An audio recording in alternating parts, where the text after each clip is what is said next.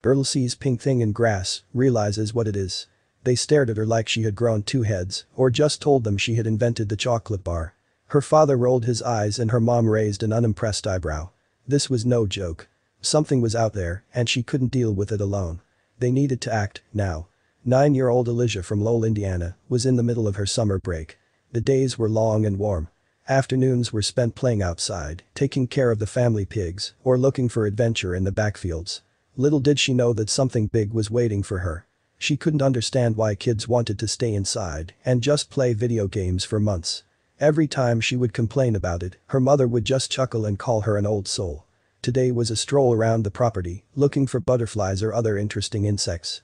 As she passed through a thick cluster of bushes, she heard a strange noise from the tall grass ahead.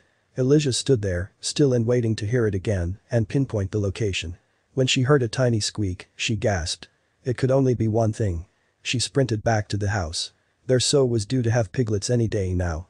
Maybe she had already had them and one of them got out. But before she could go searching for one tiny animal, she had to make sure the rest were safe and sound. Elijah skidded to a halt in front of the large pen. Sitting in the middle of a cool mud puddle were the two large animals. They snored in the afternoon warmth without a care in the world. But there was a big problem, no piglets. She checked inside the hut, nothing was there. The 9-year-old scratched her head, very confused. What was out there? It was time to find out the truth.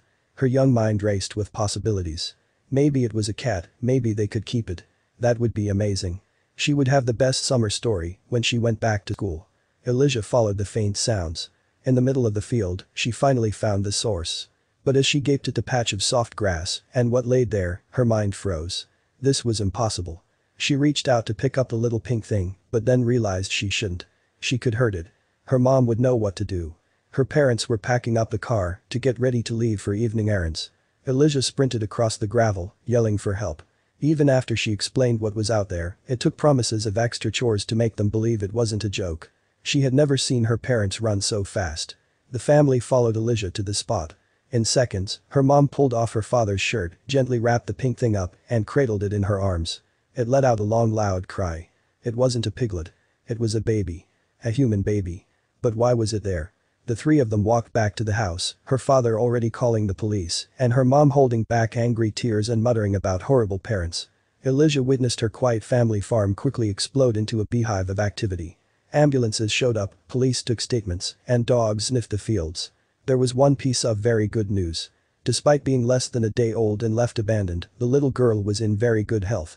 Elijah was even allowed to talk to the nurse, just so she could make sure that everything was okay.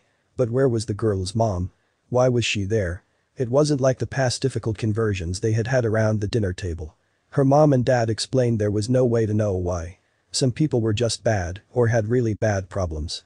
But there was one thing they were sure about. It also turned out it was the same thing the entire town agreed on. They all agreed that Elijah wasn't only the girl who found the baby, she had saved the little one's life. She was a guardian angel. The idea made her cheeks turn red. However, they would get even redder in the days to come when news vans showed up. They all wanted to hear the story. And they all wanted to praise her. She had started the summer thinking she would go to school with the same old stories. But this year, she was going back with tales of one miraculous adventure.